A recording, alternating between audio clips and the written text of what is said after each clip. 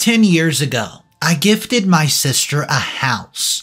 The reason I did it was to help with her financial conditions. She was struggling, but now, 10 years later, I asked for her help.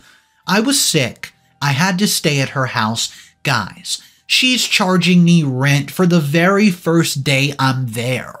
Luckily, her husband has some common sense and, well, I think I started a fight between them. I come from an average family. It was just my parents, my older sister Katie, and me. My sister and I had our needs supplied as my parents did not have so many mouths to feed. Katie was a few years older than me.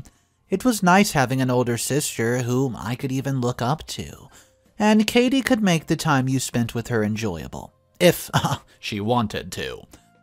The problem, however, was the fact that Katie always did things with the mindset of what she stood to gain. She was greedy. This was something I detested right from the start.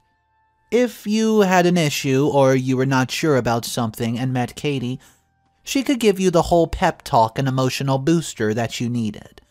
She could come up with the creative ideas which, if exploited, could be beneficial. She's the kind of person you would want to run to when you were in serious issue, and you could be sure she has something up her sleeves to help with your solution.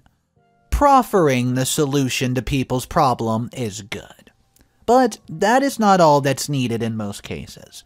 There are times whereby you need to be the solution to someone's problem rather than just saying it. This is where my sister was found wanting.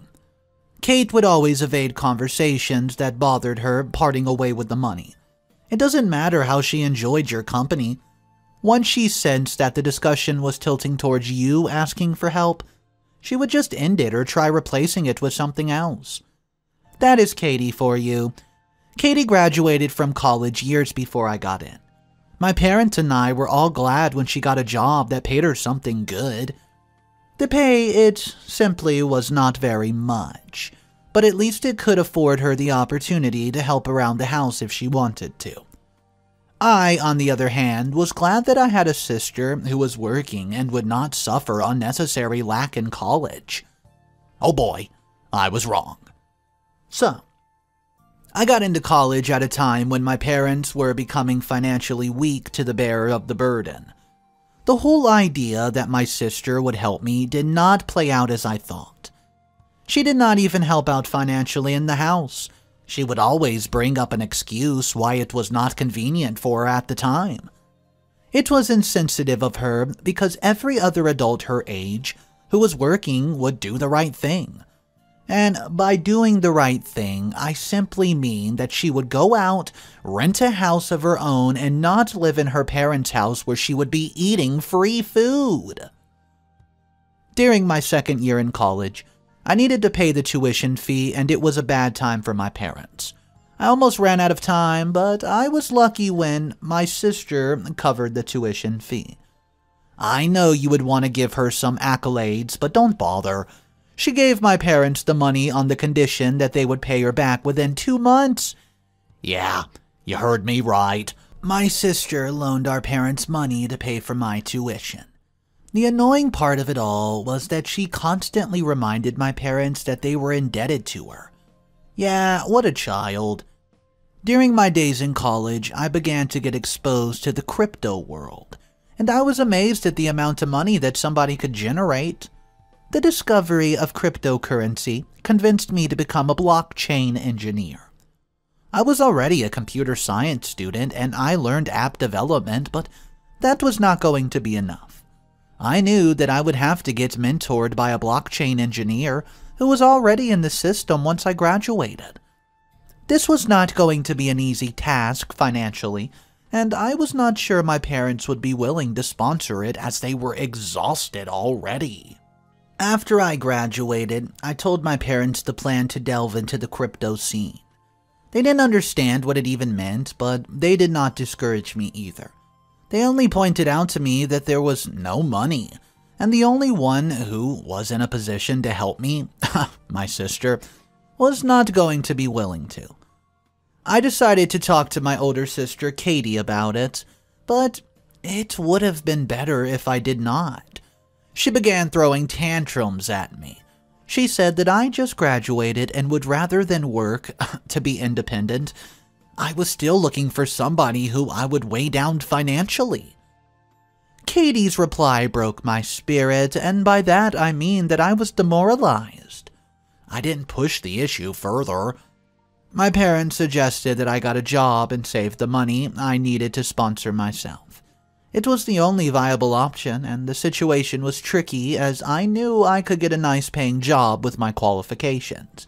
But it would not afford me time, and the pay could get to my head and make me relaxed about pursuing the whole blockchain study. I decided it was best I got a job at a diner, where I would not be in any comfort zone. It was during this period that Katie brought a man home to introduce her fiancé. He worked as a hotel manager, this fiancé, and from the look of things, you could tell he was not begging for bread. He was somewhat comfortable. My parents did not object. They were glad she would soon be leaving the house for good, and besides, we all knew Katie would do what she wanted to do anyways. Katie and her fiancé began putting things in place to have the kind of wedding which Katie had always dreamt of, but we were shocked when she called off the engagement 3 weeks later. Just like me, my parents were shocked at the cancellation. They inquired to know what happened as my sister's fiancé seemed like a very nice man, but all my sisters said was that he was not ready for marriage. My parents were not okay with her reply. They wanted to know why my sister claimed that he was not ready for marriage when he was the one who was footing the whole marriage cost. My sister Katie simply said he needed to put some things in place. She did not say anything beyond that, and we were all wondering what could have happened, but we soon had a better understanding of the situation 3 months later, when Katie brought home another man. The man whom Katie brought home this time around was super rich. He was a software developer, and I was at home the day when he came, and we just clicked the moment we began talking. He asked what I was up to, and was surprised the moment I noted that I was aspiring to be a blockchain engineer. Well, being a software developer equally gave him an insight into what I wanted to become. He was the only one amongst us who had an understanding of the kind of opportunity I was about to take. He noted that there were a few blockchain engineers, and even fewer female blockchain engineers. My sister's fiancé was super impressed with me. He asked if I had began. That was when I told him about the financial challenge and all. I left out the part where his darling fiancé, aka my greedy sister, had refused to sponsor it even though she could. After explaining the challenge that I faced, he immediately promised to sponsor the entire cost of learning.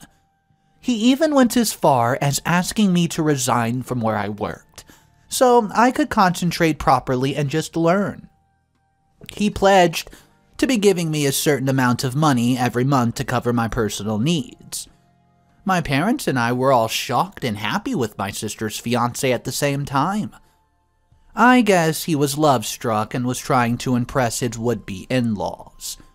Well, I guess you could say his plan must have been working. I was about to express my gratitude to him when my sister, who was not happy that I would be a partaker of her fiancé's money, immediately interrupted. She told him it's not necessary as I had already saved up most of the money.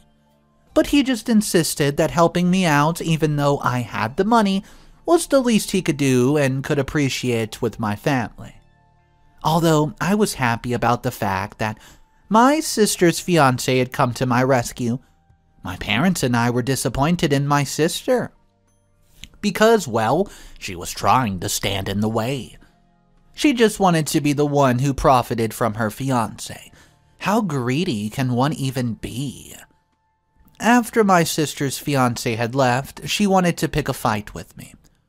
She claimed that I was vaunting myself in front of her man just to impress him. She went further to accuse me that I had aimed to seduce him. Well, I felt bad. I wanted to rat her out to her fiancé, but my parents warned me against it and asked that I just let it pass. I began receiving the money from my sister's fiancé, but it came through my sister. Knowing my sister Kate, I'm sure she's taken a percentage of the money which her lover was giving to me. I was thankful for it, as I had all the need to pull through. The whole thing, however, made the develop a form of resentment towards my sister. You would not blame me, though. She had not been beneficial to me in any way. In my life, I cannot pinpoint a particular time when my sister had come to my aid financially.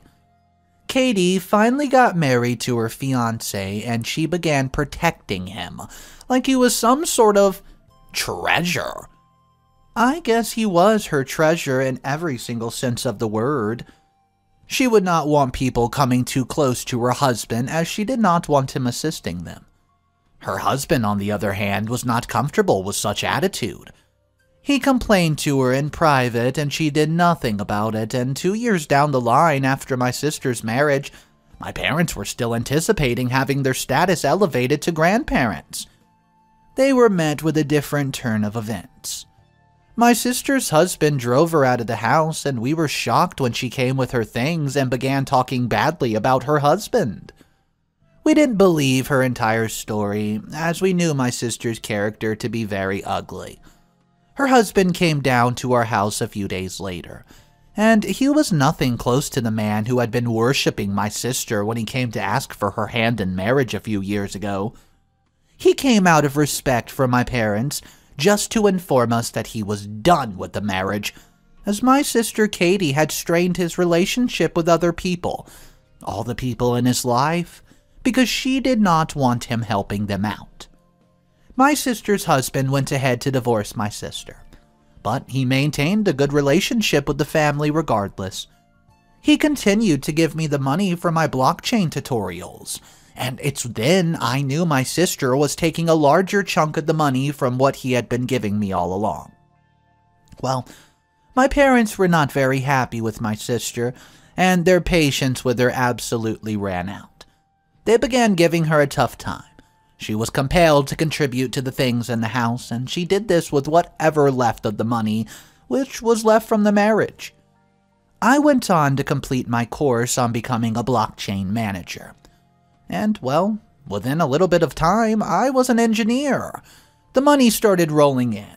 It was then that my parents and sister understood that I was chasing a gold mine the whole time.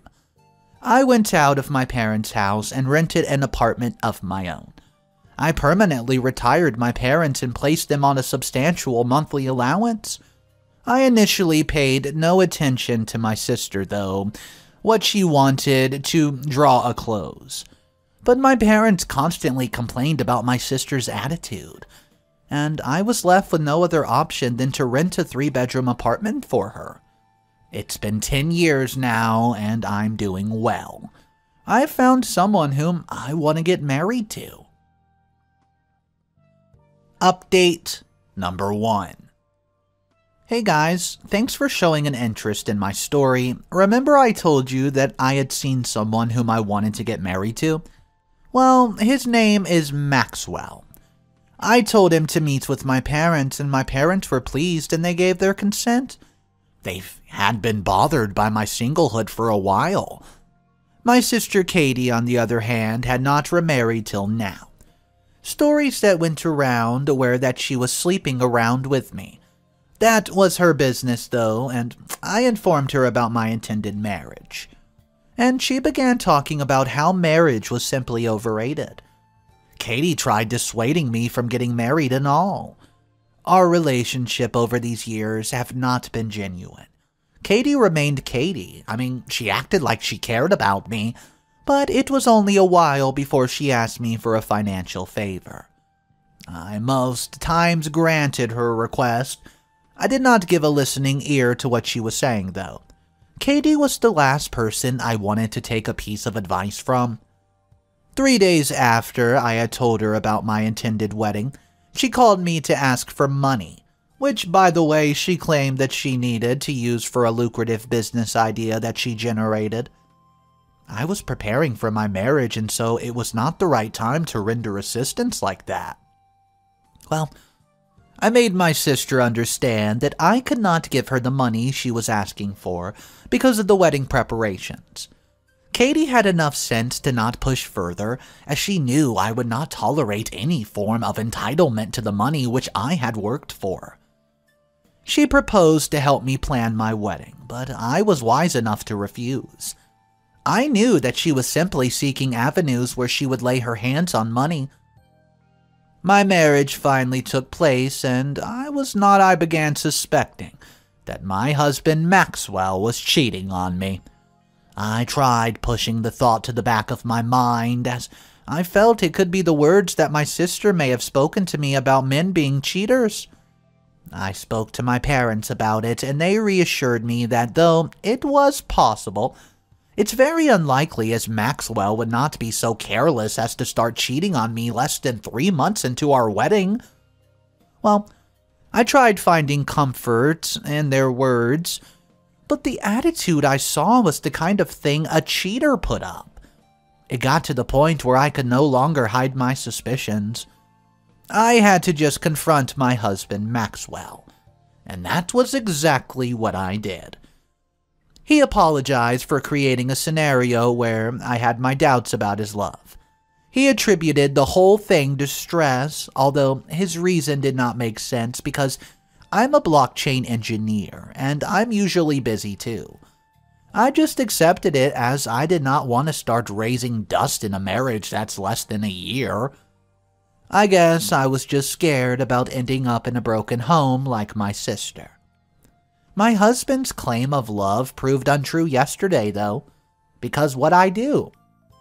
I called him red-handed. I saw the WhatsApp chat between him and a previous client that he worked for. He was making passes at her.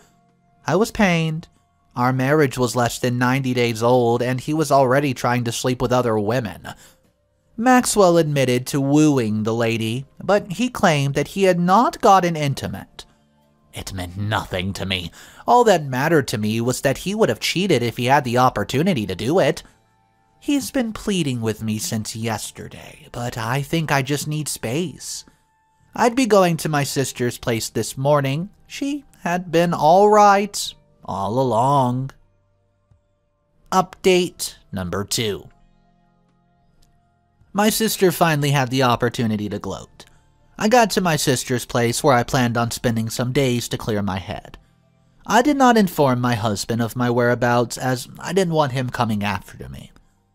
The moment I told my sister what happened, she blamed me for not listening to her all along.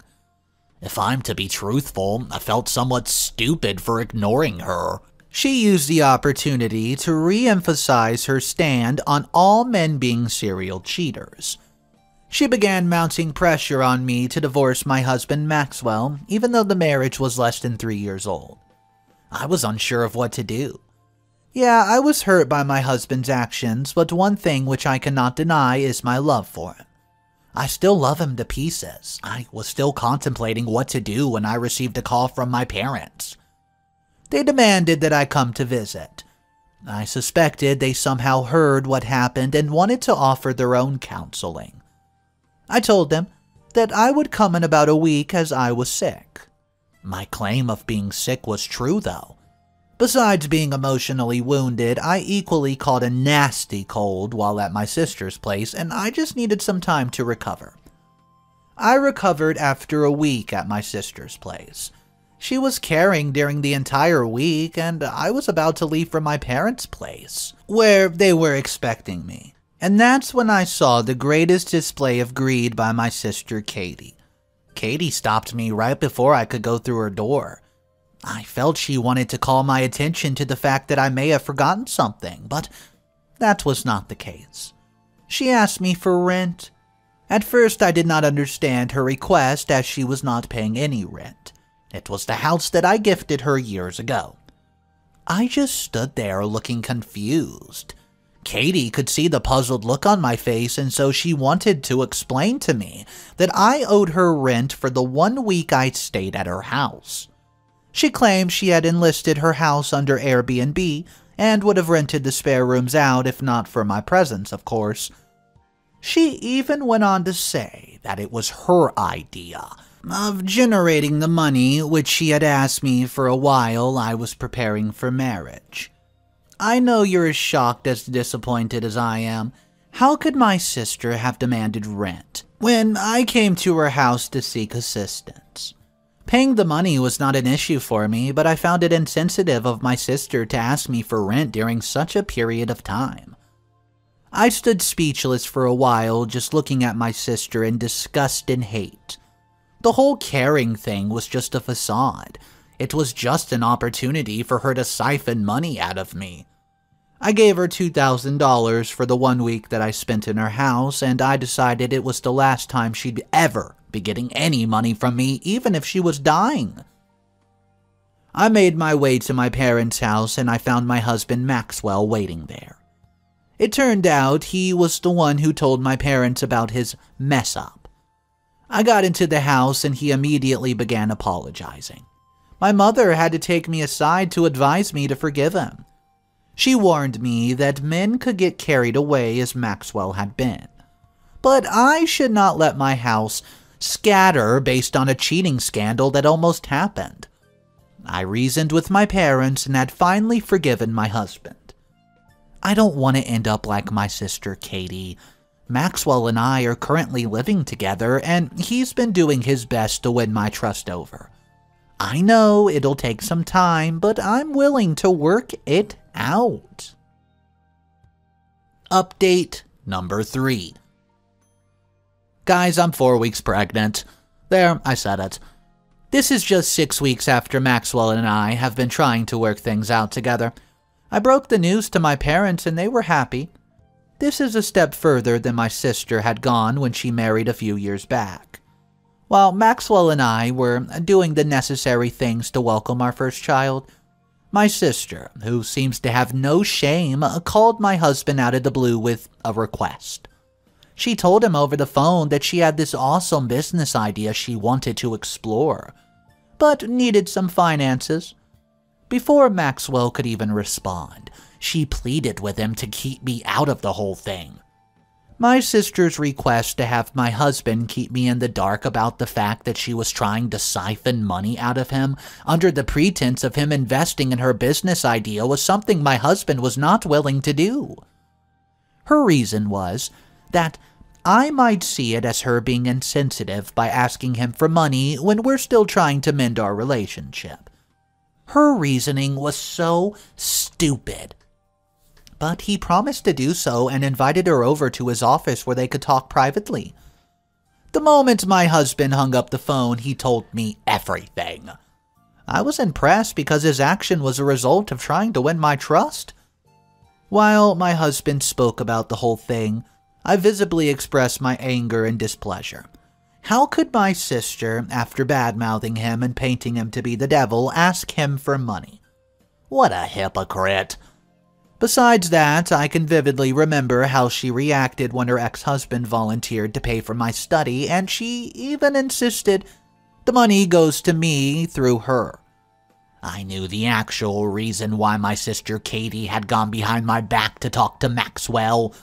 It's because she knew I was hurt by the rent she took from me, and there's no way I would give her any monetary assistance, or any assistance in any form. After listening to my husband disclose what my sister had said, I went on to reveal to him the very reason why exactly my sister had reached out to him behind my back. Guys, his eyes almost popped out of his head when I told him that my sister had advised me to not get married to him, and, well, divorce him when he almost cheated.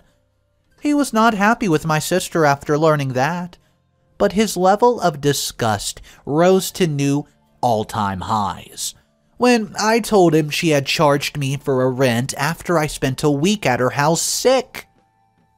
My husband understood that my sister knew she had offended me by taking money for rent from me, and that's why she went directly to my husband and asked for money.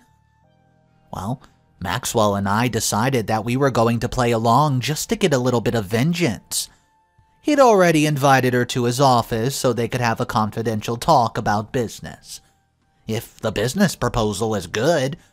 Maxwell, with me in the background, would exploit the opportunity, and it's not going to be in the way my sister expects. I look forward to Katie being served a cold dish of revenge. Update number 4. Well, my sister just made a fool out of herself. She came to my husband's office to pitch her business idea. Before going about her business idea, though, she began talking about how she was heartbroken when I informed her that I wanted to get a divorce from him. She claimed she begged me not to leave him over something so unserious. Ladies would often throw themselves at a nice and successful guy, even if they knew he was married. And it would be foolish for a lady to leave her husband because another tried getting his attention. Word for word what she said. Unknown to my sister Katie, my husband had the whole conversation recorded. I heard the same conversation and I was not surprised. A greedy person is bound to be manipulative. That's a fact. I'm sure that if she had her way, she would even seduce my husband just to take my spot. Yeah. My husband took the next few seconds before she talked about her business idea to inform her that I was pregnant. You could hear the jealousy in her voice, even though she claimed to be enthusiastic about it. I am sure my successful marriage and pregnancy reminded her about her failure in marriage, and the fact that she had no children of her own. It was now time for her to talk about her, quote, awesome business idea, and guys, she nailed it. Her idea was indeed awesome, as she had claimed. She was thinking about establishing a startup financial technology called fintech. She gave my husband a verbal debrief of how she intended the whole thing to go, and her idea was, well, commendable. My husband knew it was a business idea that, if invested in properly and given the right type of nurturing, would go on to grow into something huge. Where, digital currency was becoming the order of the day. Though my husband knew from the get-go that my sister's idea was spot on, he acted like he needed to further think about it. He even informed my sister that he would need 1 week to properly look into the matter before making any decisions. Well, my sister left his office elated. She probably felt she had him under her control, and my husband and I decided we were not going to invest in my sister's business. But we would rather create our fintech company using the idea that she generated. Yeah. After exactly 1 week, my husband asked my sister to come see him at his office. My sister came feeling like she had actually won the lottery. She just expected my husband to tell her the idea was great and that he was going to invest, but he disappointed her. He informed her that though her idea has some potential, he's not yet convinced it would succeed in the market yet and so cannot invest $1 in it. He, however, promised to give her a certain amount of money in a few weeks' time. Just to support her dream, of course. My sister was a bit disappointed that my husband could not invest in her firm, but she was still satisfied with the prospect of getting some money from him in just a few weeks.